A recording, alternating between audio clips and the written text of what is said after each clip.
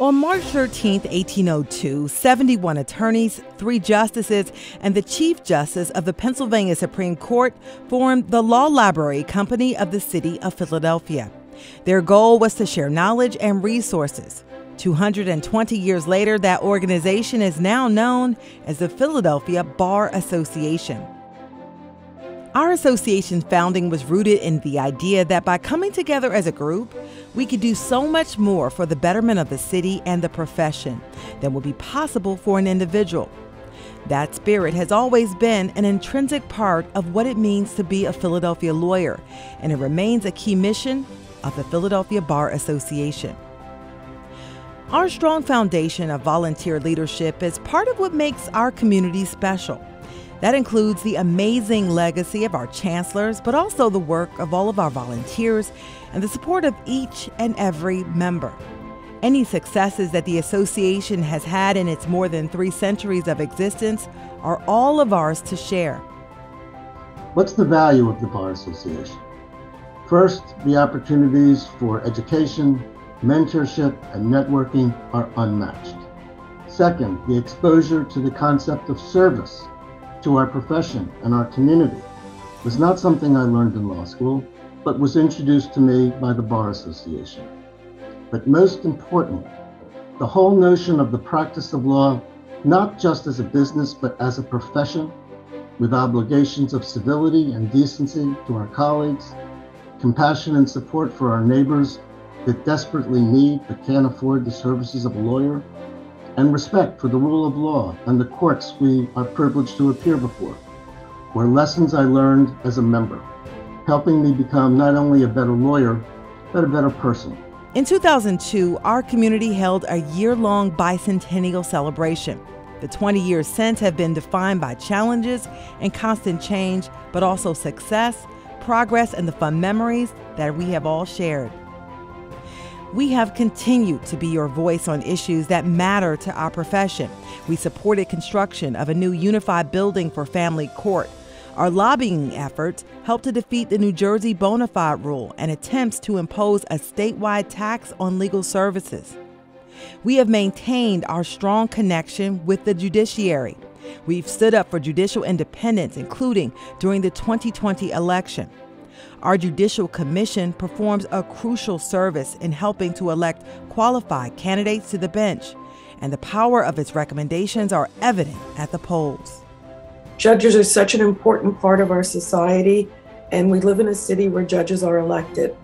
There's not necessarily a lot of information that the population has before they go to the polls. So our goal and our job has been to make sure that the population understands who they're voting for. We have strongly advocated for increased diversity in the profession and for a more equitable and inclusive society.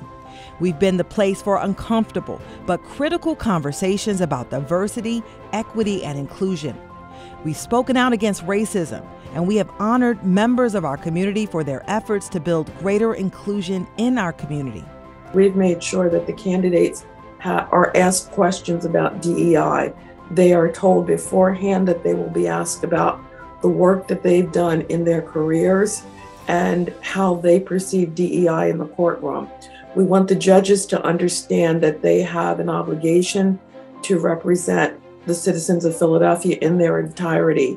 We have built effective partnerships with Philadelphia's public interest sector.